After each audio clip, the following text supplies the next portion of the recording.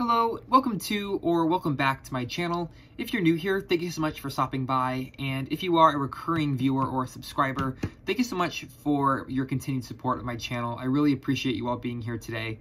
This is going to be a very short video. I just have a very exciting announcement that I would like to share, and that is the next selection in March's buddy read that I will be doing along with Steve Donahue.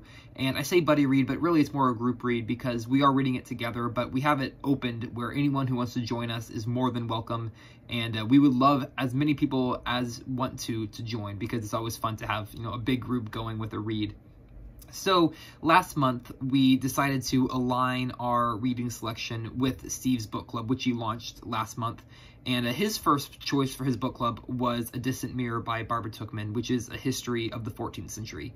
And so for our group read / buddy read, we went with Dan Jones's new novel, Essex Dogs, because it's set in the same time period.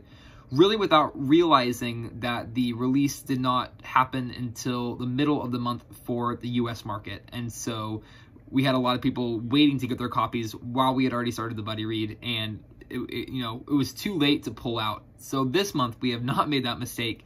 The book that we have selected has been out for quite a while, and so it's readily available, so no one will have to be waiting on their copies and then feeling like we're just plowing on ahead without, when they don't have the book themselves, which is, I don't want to do that again. That was not, that was not great.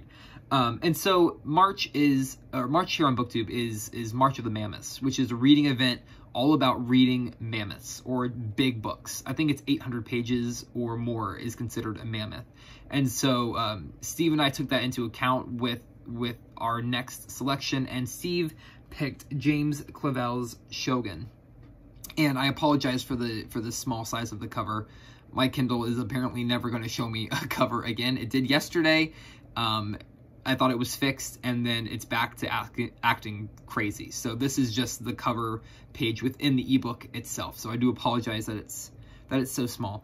But I'm really excited for this. So this is definitely a mammoth. I believe it's 1,100 pages. So it's going to be very interesting to see if I can read this in March, because I'm also reading Moby Dick along with Anne Novella. I am reading the Book of Disquiet for Classics and Company. So I have a lot on my plate as far as large books go in March, but I'm really excited for it. I think I'll be able to tackle it just fine. I'm excited, which I think is the most important factor in being able to read a book. I have the motivation.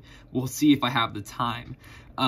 So I have never read this before. I've never read anything by this author before. So I thought because of that fact, I would read the book synopsis for myself, but also for any of you out there who are not familiar with this book, if it would help you as well.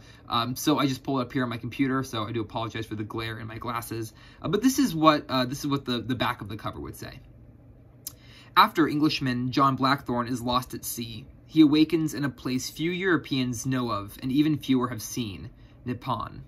Thrust into the closed society that is 17th century Japan, a land where the line between life and death is razor thin, Blackthorne must negotiate not only a foreign people with unknown customs and language, but also his own definitions of morality, truth, and freedom.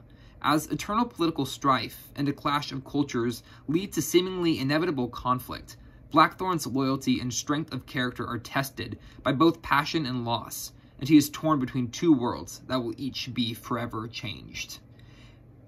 Sounds amazing. So I'm very excited for this. So this is my buddy read / group read with Steve for the month of March. If you would like to join us, absolutely, we would love to have you. All you have to do to join is get the book and read along with us.